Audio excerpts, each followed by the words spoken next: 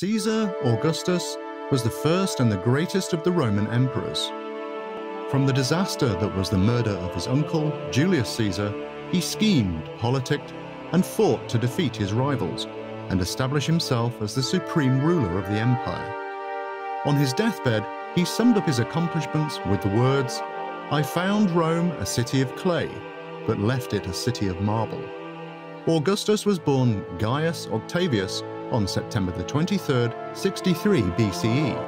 He was the son of Gaius Octavius, a wealthy man who had political aspirations, but who lacked the noble heritage that was required for advancement. He had, however, married into nobility, taking as his bride Atia, the niece of Julius Caesar, Rome's future dictator. With this connection, Gaius Octavius looked destined for consulship. However, his sudden death in 58 BCE changed everything. Suddenly, Atia was a widow, and 4-year-old Octavius, who is generally known as Octavian before he was given the title Augustus at age 35, was fatherless.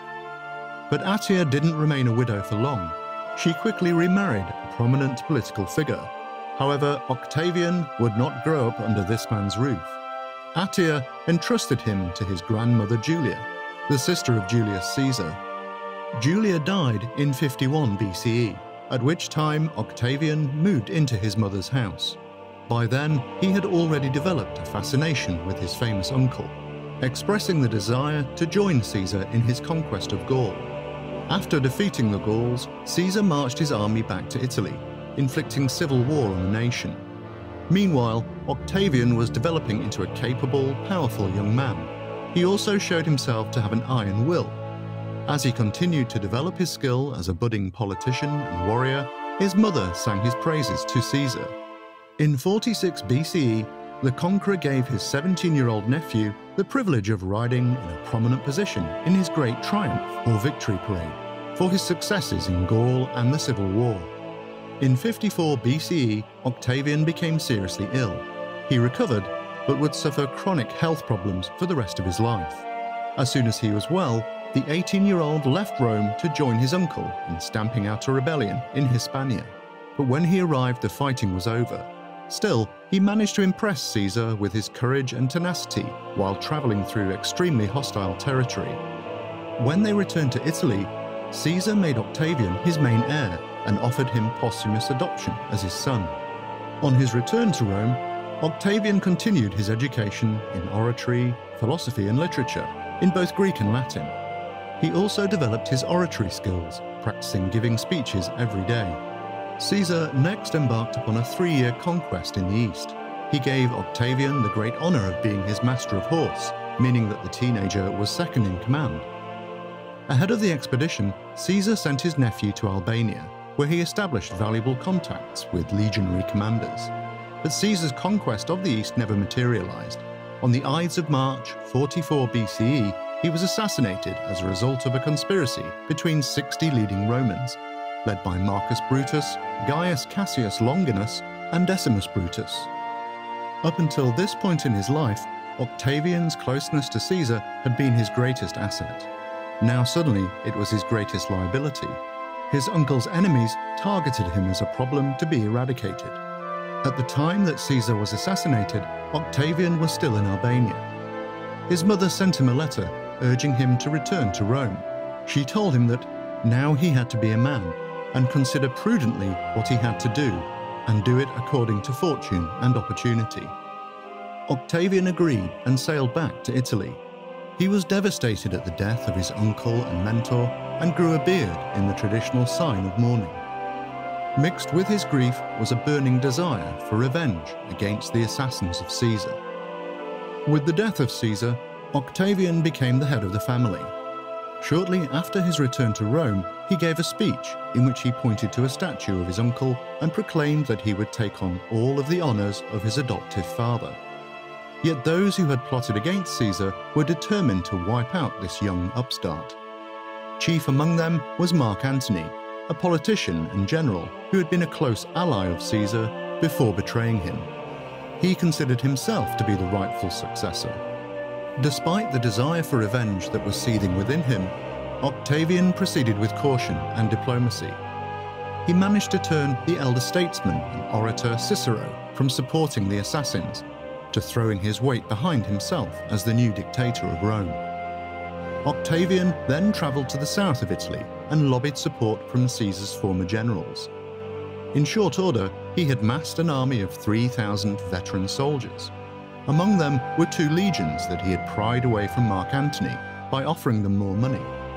The Roman Senate now had to decide whether to give their support to Octavian or Mark Antony.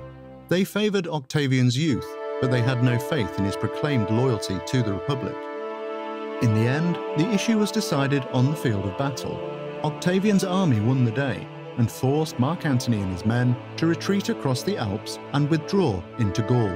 There he regrouped by absorbing the armies of Gaul. Octavian knew that Antony was now too strong for him to defeat. He then made the strategic decision to throw his support behind Antony. He next sent a centurion to the Senate in Rome and demanded that they name him consul. The Senate was now outrightly hostile toward him. They agreed, but then changed their mind and attempted to take Octavian's mother hostage. A furious Octavian rushed to Rome with his army. On August 19th, 43 BCE, he rode into the city and immediately assumed control. One of his first actions was to tear up the amnesty that the Senate had issued to his uncle's killers. They were then condemned to death. Octavian then invited Mark Antony to return to Rome and rule with him and an old ally of his uncle by the name of Marcus Aemilius Lepidus in what was to be Rome's second triumvirate. The empire was divided between them, with Antony getting the east, Lepidus Africa, and Octavian the west. A purge then followed, during which hundreds of wealthy and elite Romans, including Cicero, who had begun to speak against Octavian, were put to death. To cement his alliance with Mark Antony, Octavian married Antony's stepdaughter, Claudia. Then, on January 1st, 42 BCE, he demanded that the Senate declare Julius Caesar a god. He was then able to call himself the son of a god. 4 years later, his army proclaimed him Imperator, or victorious general. Meanwhile, 2 of the leading assassins of Caesar, Brutus and Cassius, had fled to Greece and built up their power base. The combined armies of Octavian and Mark Antony met them twice in battle and defeated them, with both Brutus and Cassius committing suicide. Now a rift occurred, with Mark Antony accusing Octavian of cowardice during the battles. Antony then travelled to Egypt, where he formed an alliance with Queen Cleopatra VII. He went on to have an affair with Cleopatra, which produced 2 children. Back in Rome, the members of the Senate were worried that Mark Antony had fallen under the spell of the Egyptian queen. Convinced that Cleopatra was scheming to conquer Rome, Octavian was also growing increasingly incensed with Antony. In 40 BCE, he had handed his sister Octavia Minor over in marriage to Antony. He now considered Antony's very public affair with Cleopatra as a major disgrace to the family name. Octavian took the initiative and prepared to move his army against the combined forces of Antony and Cleopatra. On September 2nd, 31 BCE, his forces, under the command of Marcus Agrippa, defeated them at the Battle of Actium. A year later, Antony and Cleopatra committed suicide. Octavius was now the unchallenged ruler of the Roman Empire, yet he was careful not to make the same mistake that his uncle had by declaring himself dictator. He resigned his powers, only to be re-bestowed them by the Senate. It was then that they also gave him the title Augustus. The month of August was also named in his honour. In 19 BCE, Augustus was given supreme power over the entire Roman Empire, with the title of Imperium Maius. The English word emperor is derived from that title. Under his rule, Rome flourished. He ushered in a period of peace that was known as the Pax Romana, providing the settled conditions under which the economy, agriculture and arts could strengthen as never before. Under Augustus, an ambitious building project was undertaken in Rome. An inscription titled "The Deeds of the Divine August" states that he restored 82 temples in a 12-month period. Augustus also introduced a number of innovative social measures. These included outlawing adultery and imposing tax penalties for couples with no children. Unlike many rulers, he led by example. banishing his own daughter when she committed adultery. By the time of his death in 14 CE, at the age of 75, the Senate had declared Augustus to be a god. It is easy to understand why. He had single-handedly brought an end to more than a century of warfare and ushered in a 40-year period of peace, during which the majesty of ancient Rome had been restored and solidified. He left the Roman Empire a vast world power, stretching across Europe, North Africa, and the Middle East, and he established a dynasty that would see 70 emperors follow in his wake, but none of them came close to matching the greatness of Augustus Caesar. If you enjoyed this video, hit the like button and subscribe.